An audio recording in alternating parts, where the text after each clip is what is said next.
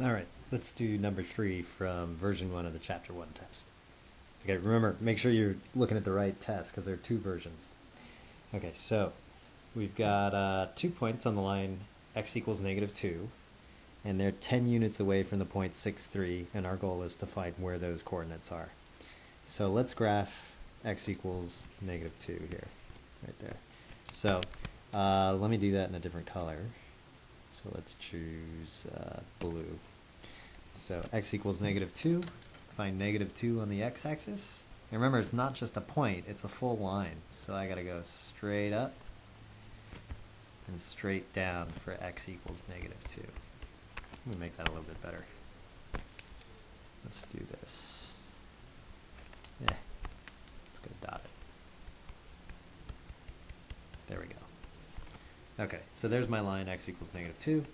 Let's plot the point 6, 3. 6, 1, 2, 3, right about here.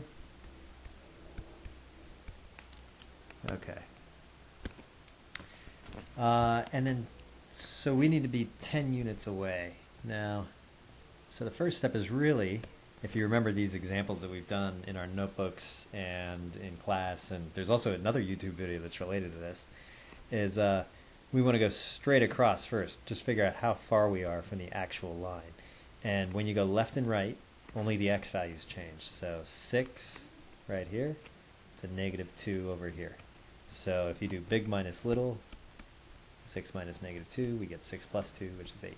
So this guy's 8 units long. Okay, which means 10, and on the line, would have to be slanted over this way or slanted over that way. The only problem is we're not really sure where it hits yet, so we're just kind of estimating. Right, so 10 here, 10 here.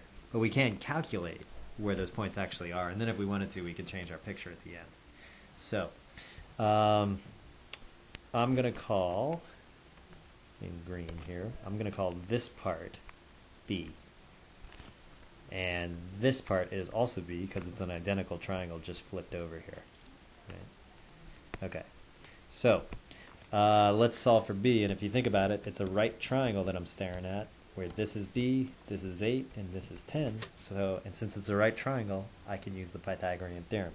So B squared plus 8 squared equals 10 squared. And if we work this out, B squared plus 64 equals 100.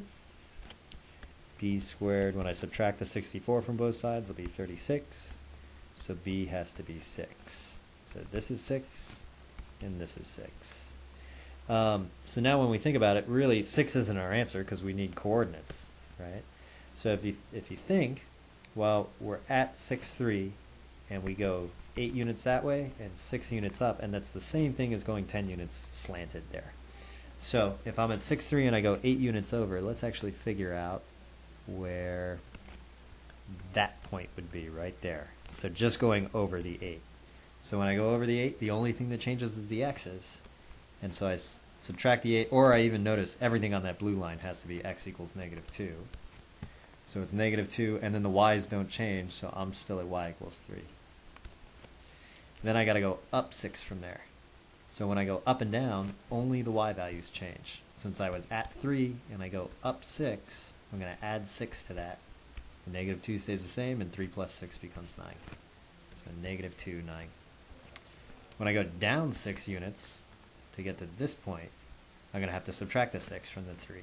So I'm going to go negative 2, and then 3 minus 6 will get me negative 3.